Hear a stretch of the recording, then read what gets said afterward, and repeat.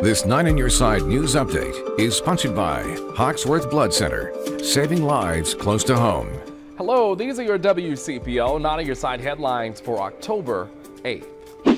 Happening now, Cincinnati police are looking for the gunman who opened fire in West Price Hill overnight. Investigators found one victim just after 1:30 this morning on West 8th Street.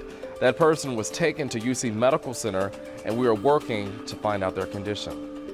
A plan to dye the Ohio River red is now on hold.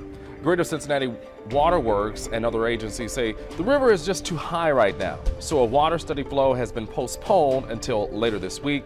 That dye is harmless to the environment and the water supply, according to officials.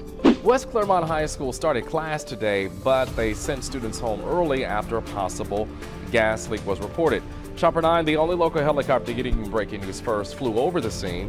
The possible leak reported around 7 this morning.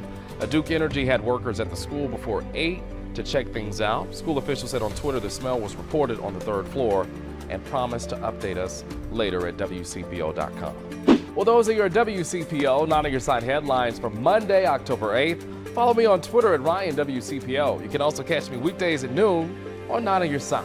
Have a great day.